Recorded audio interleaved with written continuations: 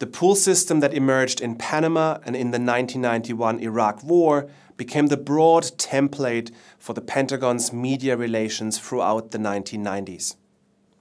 But during the US war in Afghanistan, following the terrorist attacks on 9/11, this model was modified due to the nature of the conflict. Operation Enduring Freedom, as the US intervention in Afghanistan was called, was an unconventional war waged against an unorthodox enemy in the form of Al-Qaeda and the Taliban. The vast bulk of US and British operations focused on a massive air campaign. The US footprint was heavily de-emphasized, with only a handful of special forces and CIA operatives inserted on the ground, whose main task was to coordinate the movements of local indigenous allies in the form of the Northern Alliance. To give you a sense of the light footprint of US forces on the ground, after 2 months of fighting and after the fall of the Taliban regime, there were only 230 US forces on the ground in Afghanistan.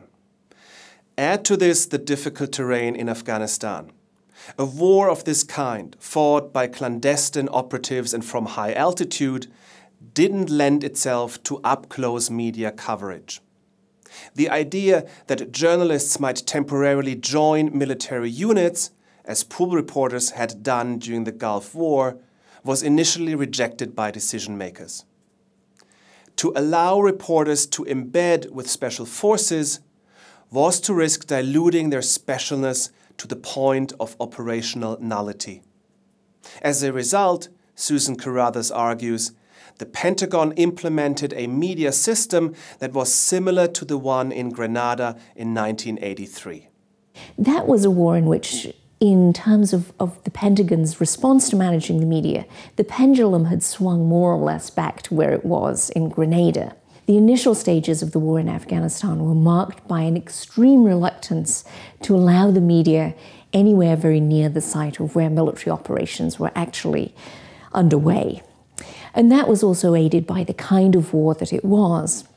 If you think of the very first phase of the war in Afghanistan, that was a war that was largely being conducted by aerial bombardment and by special operations. The fact that special operations constituted the bulk of the ground forces in Afghanistan, of course, gave the military a wonderful opportunity to say to the press, well, of course you can't be allowed to embed with the military when that would jeopardize operational security. What are the point of having special forces if journalists are reporting on the very essence of their specialness? This cannot be done. So there were operational reasons to keep journalists as far from the theater of operations as possible. And these operational reasons became a convenient excuse for decision makers to keep the press corps out of Afghanistan. The lack of protest against this decision was helped by a hyper-nationalist atmosphere in the United States post 9/11. The terms of engagement were fundamentally changed by 9/11, and I think we absolutely have to bear in mind that controlling the press is never simply a matter of what can physically be done to constrain the logistical, technological environment in which journalists operate. It's always also about the political and ideological circumstances in which war reporting unfolds. So for the Pentagon, that was, of course, a tremendous advantage, that the climate of extreme hyper-patriotism, of intense vigilance that was being exercised both from above by the state and below from a patriotically mobilized citizenry was such that journalists were acutely self-aware about what kinds of reportage were acceptable or unacceptable in reporting the war in Afghanistan. Therefore, the outburst of extreme nationalism and the unconventional nature of US operations allowed the Pentagon to largely keep the press out of the early stages of the war in Afghanistan. There were, however, some exceptions. A few journalists, so-called unilaterals, made it into the country. But this was extremely difficult, costly, and dangerous. The terrain was oftentimes inaccessible, there was a lack of technological infrastructure, and Western journalists tended to lack linguistic, let alone cultural awareness. All this made it horrendously expensive. These unilaterals had to hire security guards who oftentimes charged around $2,000 per day. The average cost for a hotel room was $200 per day. Having to carry with them that much money was, of course, risky. Local Afghans dubbed them walking ATMs, who were regularly robbed, kidnapped, and killed. For war reporters to venture into Afghanistan, therefore, was prohibitively expensive and dangerous. By the end of 2001, more journalists had died in Afghanistan than US forces. Some reporters embedded with forces of the Northern Alliance. But this was a war without a clear front line, and not much military action was involving those allied Afghan forces on the ground. As a result, the footage these reporters produced predominantly showed bombs raining down on distant mountain ranges. And to get at least some action footage, reporters oftentimes paid Northern Alliance fighters to fire their weapons as if they were engaging their enemies. With the press excluded and with the few unilateral reporters unable to get anywhere close to the action, Western media outlets were forced to rely on the information and on the pre-packaged film footage provided by the American and British military. This had two implications. First, reporters were reduced to mere stenographers of the military PR apparatus.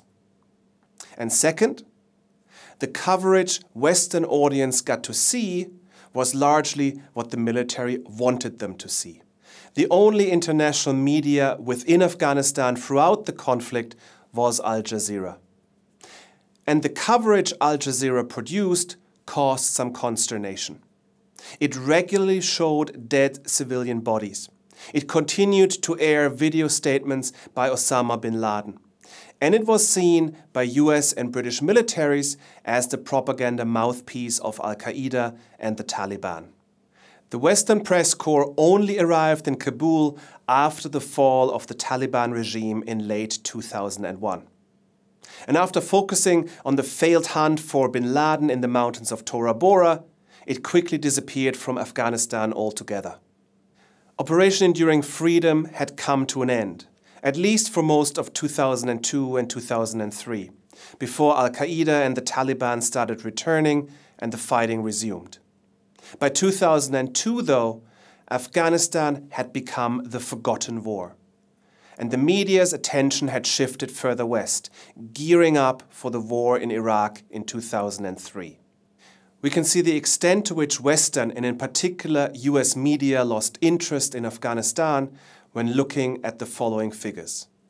In January 2002, US network news together aired a total of 106 minutes on Afghanistan. 1 year later, in January 2003, the comparable figure had dropped down to 11 minutes. In March 2003, it was a scant 60 seconds. By 2005, only Newsweek and The Washington Post had a full-time reporter in Kabul, and the nightly news broadcast for the entire year of 2005 amounted to 147 minutes. Afghanistan no longer was the news. It was too costly, too dangerous, and by 2002, attention had decisively shifted towards Iraq.